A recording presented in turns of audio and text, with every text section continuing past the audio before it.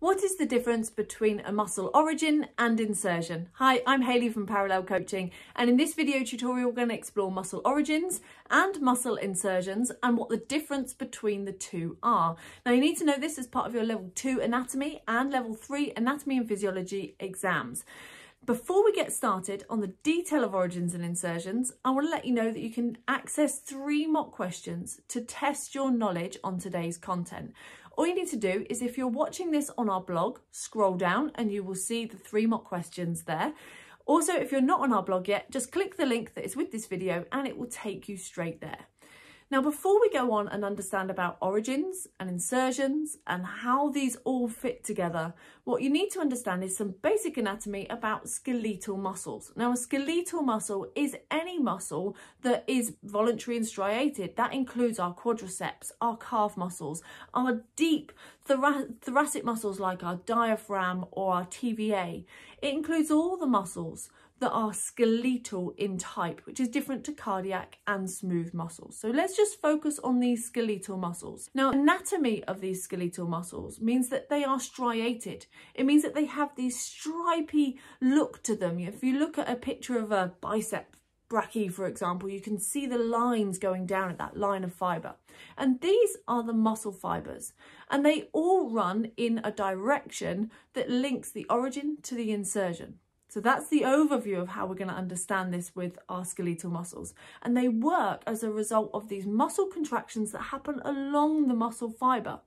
And that basically allows for movement to happen at a joint. So how does this happen? All of these muscle fibres stack up and they basically accumulate and run down in towards a tendon.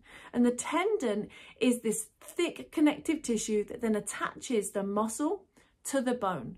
And the point whereby that tendon attaches onto the bone is called an attachment point. And that, depending on which part of the muscle that's on, will either be called an origin or an insertion. Now let's first of all explore how this skeletal muscle works. So it contracts, and as it does, it's going to pull and shorten the muscle, which will basically bring the 2 attachment points towards each other. Now, I want you to think of it like the origin is the origination. It's the point it starts at. You originate at a point. If you think about a running race, you're going to start at a start line and you're going to go to a finish line.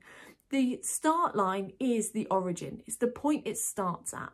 And then the muscle fibres I was just telling about go all the way to the insertion. So they're literally running that start to finish line. And as they get to the insertion, that's where the muscle ends.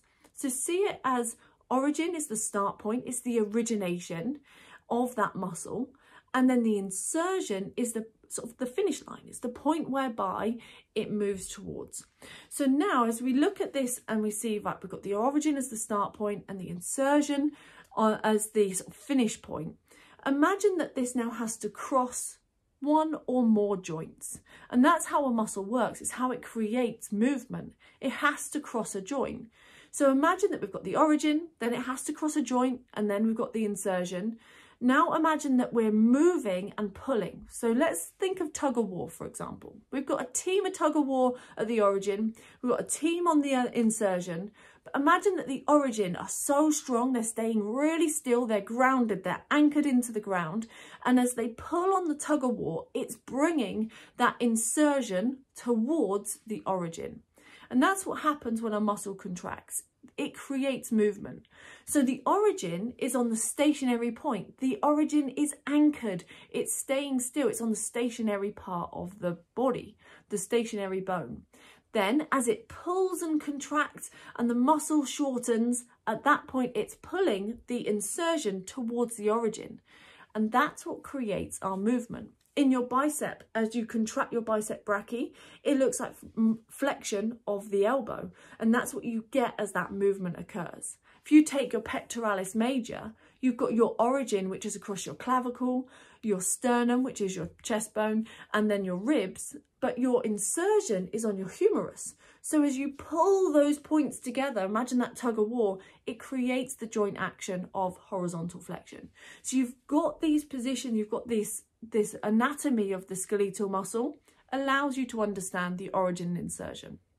But in summary, the origin stays still. It's the attachment point whereby the muscle connects to the bone, but it's on the stationary part of the body. So it's on usually the central part closest to the heart, but not always the case.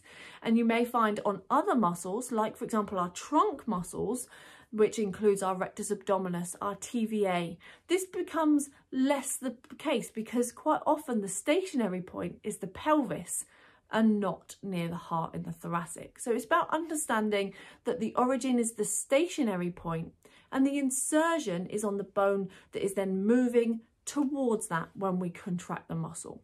And that gives you a firm understanding of origins and insertions and their differences between the two.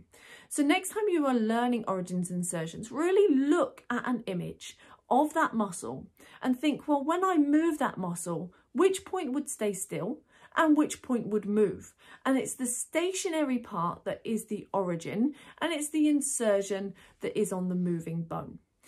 Now, to help you learn the origins and insertions of all the muscles you need to know, you need to learn 37 muscles for your Level 2 Anatomy and Physiology exam and 50 for your Level 3 Anatomy and Physiology exam. So in order to learn that, you need to know the difference between which part is the origin and which part is the insertion of each of those muscles. And that can sound like a lot of information to learn. So I've prepared a video training for you which shows you 5 steps to learn all of the origins and insertions and remember those. So all you need to do is to click the link that is with this video and it will take you to the recommended video, and that is going to be your 5 steps to learning origins and insertions. And remember to check out the 3 mock questions that come alongside this video so that you can test your knowledge and check that you are on track with your learning. Alongside that, if you haven't already subscribed to our YouTube channel, make sure you click the link and we will see you on the next video. Take care. Thank you.